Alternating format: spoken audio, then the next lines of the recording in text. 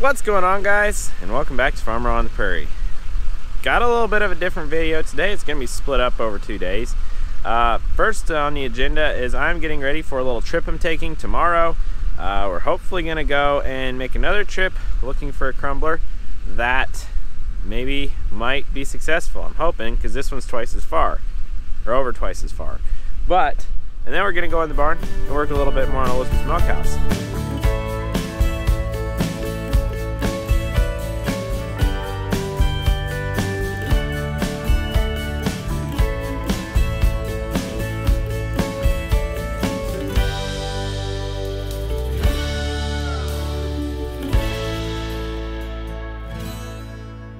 We're going to look at another crumbler tomorrow.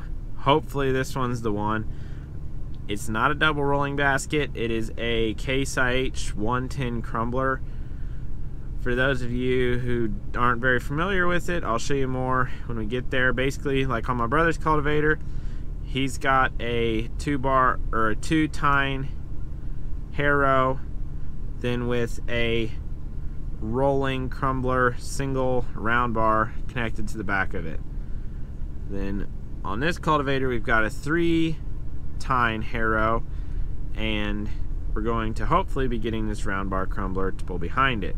I'm saying hopefully because I'm going to be driving a solid 7 to 8 hours tomorrow with the hopes of coming home with this thing, so really hope that I do in fact come home with it.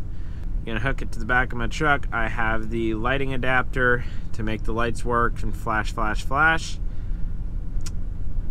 Hopefully we're coming back with something. We'll see. So I just recently repainted the brush guard on the Kubota, and Dad was loading bales and said he had a bale fall off the trailer. If you haven't noticed, we have issues with bales falling around here. Bale fall off the trailer and it crushed the brush guard. It twisted this bar, broke off both of these tabs and pinched them down inside there, and also bent this pin. We're probably gonna have to get a new brush guard for that thing. I'm not sure what the other answer is, because everything's bent, busted, and broken. This bottom part here is probably bent as well. Yeah. Right now we can't even open the hood on our tractor. So anyhow, oh man, that's twisted. So yeah, I'm gonna have to basically take off my weight bracket again that we just got made for it. Take off this, unbolt everything, pull this off, and probably find a new brush guard. Now, the reason we came over here is I am going to get a couple of tires and air them up, put them in the back of my truck, so if we have issues tomorrow, I have tires.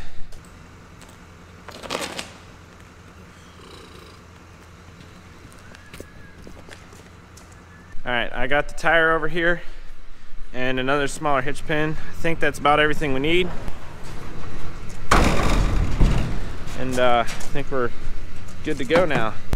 Back at the barn now. Oh, and I just got some other news that the narrow kit for our tractor, our Kubota tractor, is still showing June delivery. We need the narrow kit for early to late May, or early to mid-May. So for those of you confused on what the narrow kit is, we need something that narrows the front axle up to the point of where we can run the tires on 60-inch centers so we can use the rotary hoe and the tine weeder with our Kubota. If not, that's going to kind of handicap us because we only have one tractor with auto steer that we could use for those jobs. So anyhow, that'll be a fun time, but we might just have to do that if we can't get the narrow kit in time, which is kind of a bummer. So hopefully Kubota pulls through and comes up that a little faster. A new brush guard was not that expensive, but it is showing delivery in October. I'm pretty sure that last time you guys saw me working in here was when I was putting the exterior sheeting on. Since then, Dad did the electrical. I put rock wool insulation on the walls.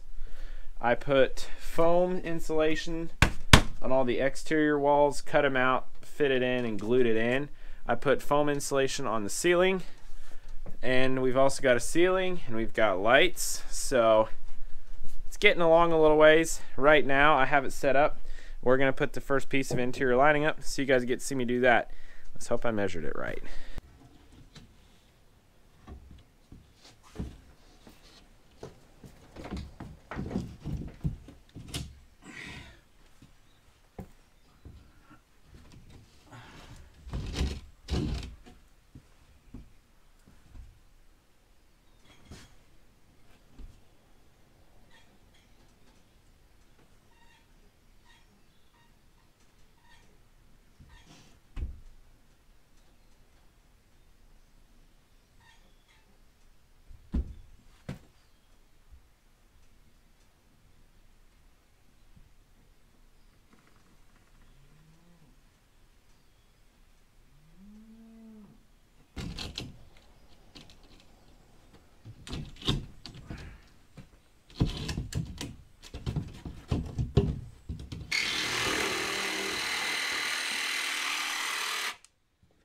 Not nearly as pretty as it was before, but hopefully it'll work.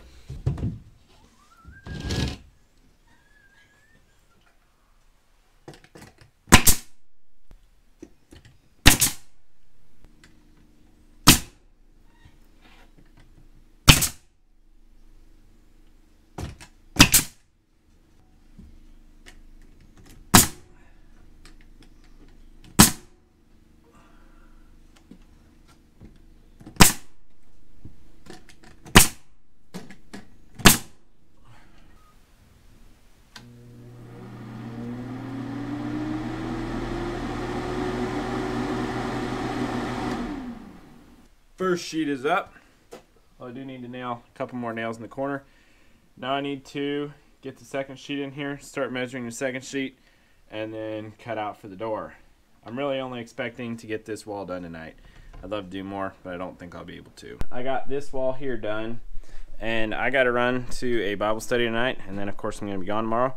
But hopefully I'll be back here to finish this up tomorrow afternoon before I leave on vacation. So that's what it looks like.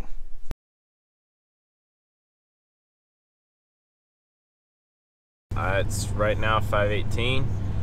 Heading down the road. Hopefully gonna get down to Southern Illinois at about 8:30 and get that thing hopefully picked up. He called me, said that he was wrong. It is not a 27 footer. It is in fact right at 28. Which is totally fine because I was looking for a 27 or 28 footer. But anyhow, we're getting on the road and gonna take off.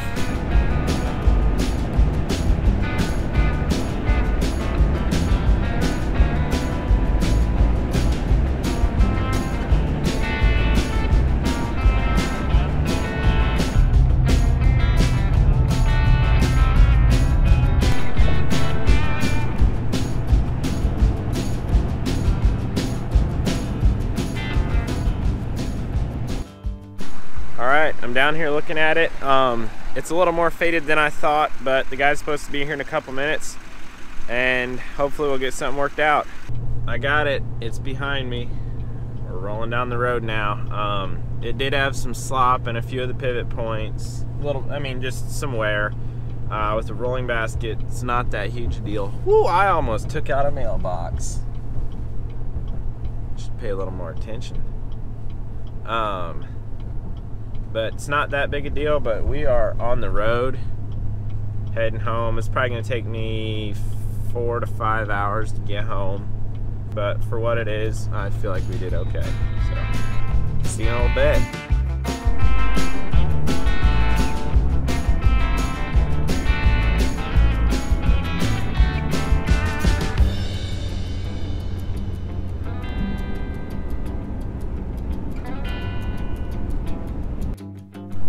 Alright guys, well, it's still behind me and I'm about 10 minutes away from home, so I'm about to be done with this little adventure, about 1:45 or so.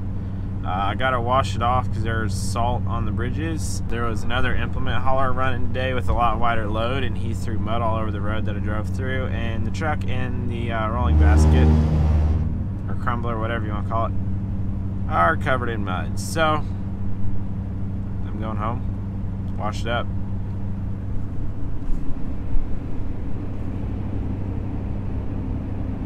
So I stopped by the house and washed it up. This is what she looks like.